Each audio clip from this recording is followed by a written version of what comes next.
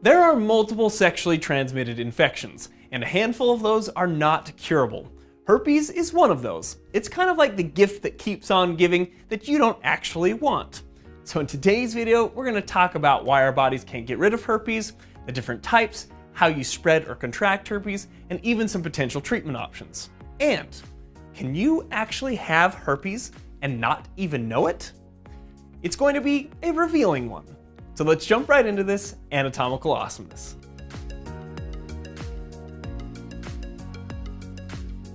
Herpes is a viral infection that typically manifests on the skin as vesicular lesions.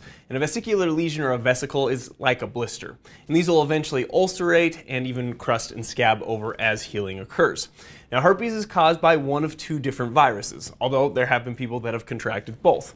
One is called herpes simplex virus type 1, or HSV1, and the other is called herpes simplex virus type 2, or HSV2. Now, HSV1 is most often associated with sores around the mouth and the lips, often referred to as cold sores or fever blisters, whereas HSV2 is most often associated with sores around the genital structures and even the anus. But there is some potential crossover between these two viruses, and that has to do with how you contract them. HSV1 is typically contracted or spread through direct contact with infected oral secretions from someone who has HSV1. And this is actually often done during childhood. Say like a parent or a sibling has a visible active lesion, and this infected oral secretion gets transferred from, say, like kissing or sharing of other various items that eventually make it to the mouth.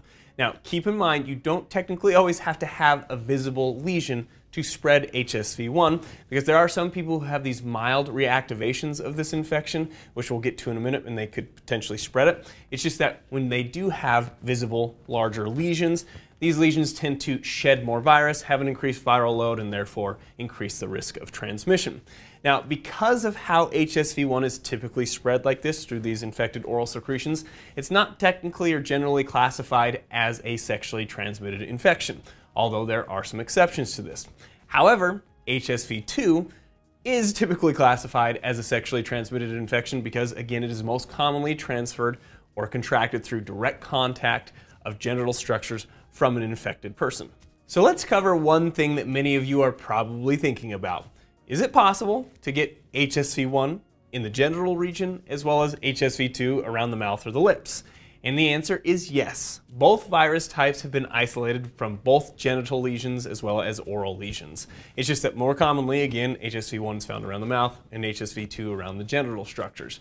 Now, obviously, this transfer would occur through oral forms of intercourse. Say if somebody had an active infection or HSV1 around the mouth and they performed a form of oral intercourse, that could transfer HSV1 to the genital structure, and vice versa is also true. If somebody had HSV2 in the genital region, it could get transferred to the mouth through oral forms of intercourse. So now we need to discuss, why is herpes the gift that keeps on giving? Or in other words, why does our immune system have such a hard time completely eradicating this virus? Because those of you who've experienced herpes, like cold sores or other various manifestations of the infection, you may have got a pretty good idea that you can have flares where the lesions show up and then they heal and go away, and then you can have another flare. And there's a lot of variability on how often or how frequently people can experience these flares.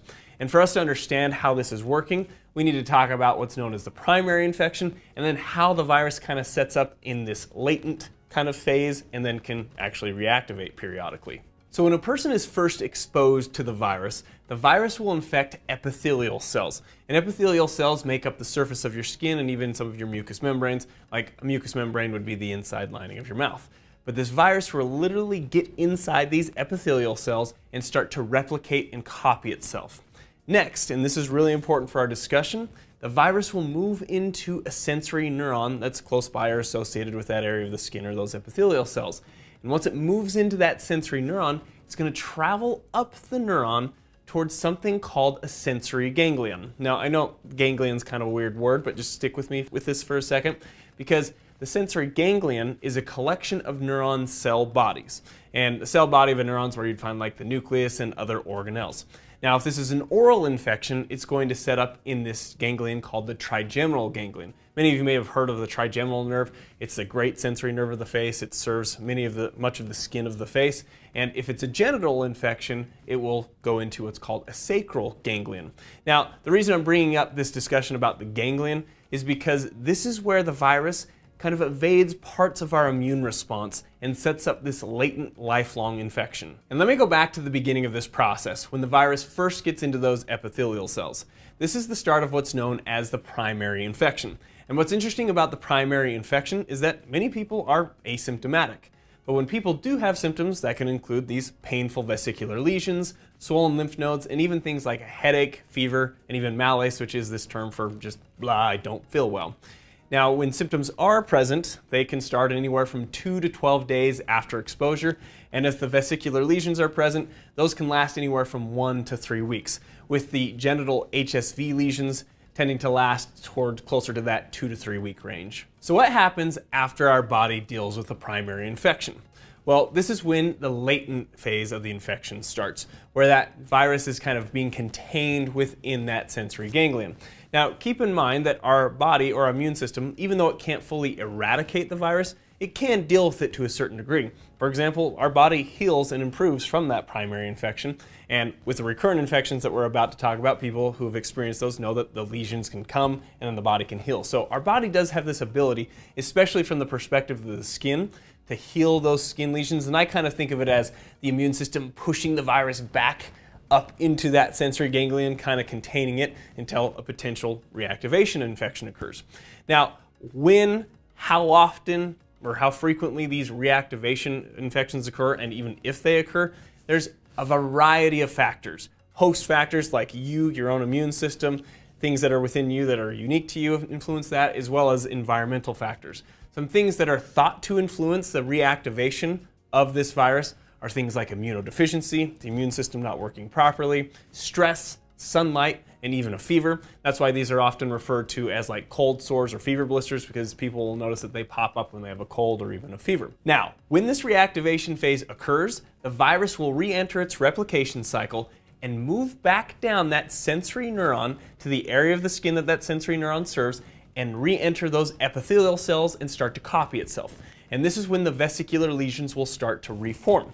Now, this process also explains why some people will experience what are called prodromal symptoms. And these are symptoms that can occur 1 to 2 days prior to the vesicular lesions or blisters actually forming.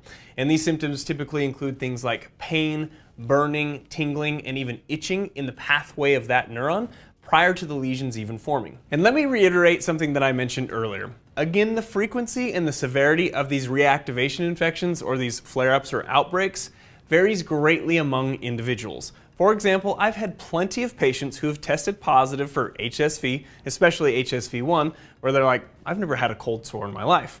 And I will say to them, well, you're probably one of those that were asymptomatic during the primary infection, or at least the primary infection was very mild and you probably didn't notice it much and you just kind of went on your way. And your body probably just does a better job containing that infection rather than allowing it to kind of have these flare-ups or outbreaks. Now, another thing that's interesting to consider is that the primary infection, in general, the severity of this tends to correlate with the frequency and the severity of the outbreaks. The worse the primary infection, the more severe and frequent the outbreaks or reactivation infections can be. Another thing that we want to consider is that HSV2, the genital infection of HSV2, is also much less forgiving. And what I mean by that is you are more likely to have outbreaks with HSV2 genital infections than you are, say, with like an oral HSV1 infection. So if we can't cure this or completely eradicate the virus, is there anything we can do for these reactivation infections or these flare-ups? And the answer is yes. For example, there are topical medications available that people will try to use. Most of these topical medications are ointments that help with the discomfort and the pain. Certainly topical lidocaine could help numb down that pain and make the flare a little bit more bearable. But the medications that tend to have the most data and be the most effective are a group of antiviral medications. And some of the common antiviral medications used for HSV are things like valacyclovir, acyclovir, and even famciclovir.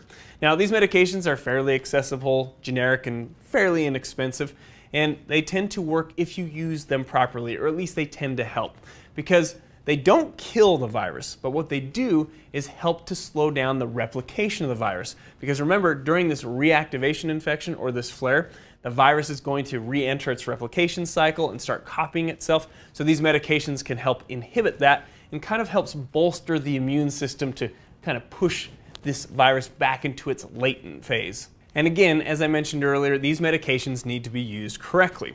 And what I mean by that is when I have a patient who has, for example, these outbreaks, I'll say you need to initiate these medications as soon as you feel the sores might be coming on. And my patients who do the best are those that recognize those prodromal symptoms that we mentioned earlier. Remember, sometimes people will notice that tingling, that burning, the pain before the sores will even form. And as soon as they feel those symptoms, initiate the medication, because the medication again does not kill the virus, it just inhibits its replication. So if somebody already has the sores formed for like a day or two, these antiviral medications won't do much. But if they initiate them early enough, what they'll notice is that the length of the outbreak, the time they're experiencing the sores, tends to shorten and even potentially helps with the severity. And one other way I want to mention that these medications could potentially be used, and this would be reserved for people who have more severe and frequent outbreaks.